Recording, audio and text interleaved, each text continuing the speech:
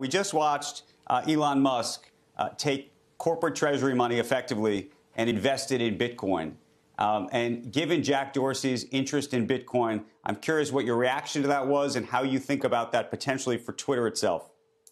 So we watch closely what other companies do to see what we can learn from them. And when we think about our balance sheet, we think about matching how it's invested and the currencies in which it's invested relative to how we might pay people, whether it's paying somebody who's providing a service to us or paying employees. So we've done a lot of the upfront thinking to consider how we might pay employees should they ask to be paid in Bitcoin, how we might pay a vendor if they ask to be paid in Bitcoin, and whether we need to have Bitcoin on our balance sheet should that happen. It's something we continue to study and look at. We want to be thoughtful about over time, but we haven't made any changes yet.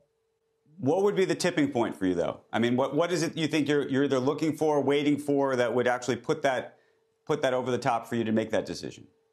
Well, one of the key things we'd look at would be if people were asking to transact with us in Bitcoin, because then we might consider whether we would be transferring dollars to Bitcoin at the time of the transaction, or if we wanted Bitcoin on our balance sheet ready to complete that transaction.